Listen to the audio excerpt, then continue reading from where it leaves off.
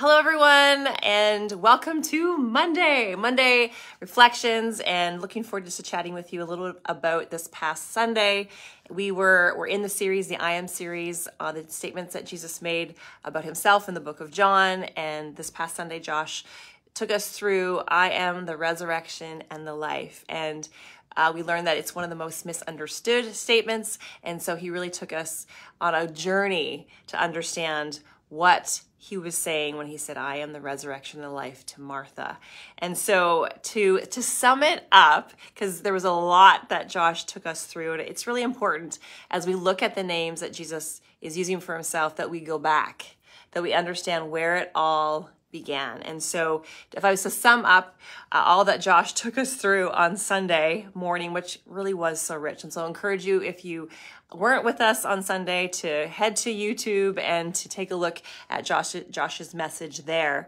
Again, because there's so many important pieces to look at. There's many ways to look at this statement and many different directions you can go when you teach from it. And I just love how Josh gave us a really beautiful view of seeing it through a first century Jewish person as Martha was, to understand what he really meant. And so it's a reminder that we all need to read through the entire Bible. We need to see the full story of what is going on to truly understand who Jesus is for us. And in that, if I was to sum up, in one sentence, Josh's message, it's that Jesus is everything. He is everything. And so when Jesus said to Martha, I am the resurrection and the life, he was saying, look, really look and see what is happening. I am what you were looking for. I am what you were waiting for. I am everything you need. And Martha, she came out at Jesus demanding an answer from him. My brother is dead. Where were you? If he was here, if you were here, he wouldn't have died. Where were you, Jesus? Why, Jesus? Why didn't you do what I wanted you to do, what I knew you could do? And then Mary, Martha's sister, sat and she waited for Jesus. And when she met him, she moved his heart with her grief, her need, her love, and so much so that Jesus wept. He wept with her and those that were with her. So Mary doesn't demand any answers, but is instead present to all that is happening in that moment. And she's present to her need for him and her need for comfort.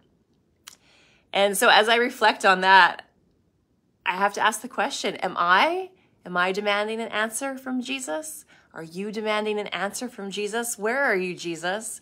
Or where were you, Jesus, when I experienced fill in the blank?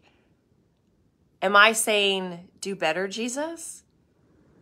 And is he saying to me, I am everything that you're looking for. I am everything that you're hoping for, everything that you're longing for. I am what the prophets you know and you read have been talking about all this time. It's me. Everything is being fulfilled in me right before your eyes. Jesus is saying that to us, and are we hearing? Are we hearing him? Are we understanding that he is everything that we need when we're asking and demanding answers to our questions? And in that, as we do that, Jesus didn't turn away from Martha. He answered her. He met her in that, and he gave her himself. I am the resurrection and the life. He was showing her that he is everything. So Jesus is everything we've been waiting for and longing for. And he says, you cannot do this without me. Nothing is impossible with him, and it's all impossible without him. The question is, how do I protect my union with the one with whom nothing is impossible? How do I protect my union with the one that is everything that I need? So like Mary, I can't do can't do this without him. I will wait for him. I will not deny the emotions and the struggle and the tears. I will wait to see what he will do. Will you wait to see what he will do? I won't turn away like the rich young ruler when I recognize that the cost is more than I want to part with. I won't take my baggage off that nail in the doorway when I walk back through the door. I will choose not to be distracted from the one I love. I want to give it all up, and I want to follow Jesus. Who else has the very words of life? Who else would I go to? Who else would we go to? So Yahweh, which is the Hebrew name for I am, Yahweh, I am that I am, our hearts long for the deeper place of connection with you, Yahweh. And I bless you this week to experience more of what it means to follow, to really follow Jesus in the day-to-day of your life, to follow the one that says, I am everything. I am the resurrection. I am the life. I am what you were looking for. I am what you're waiting for. I am what you're hoping for.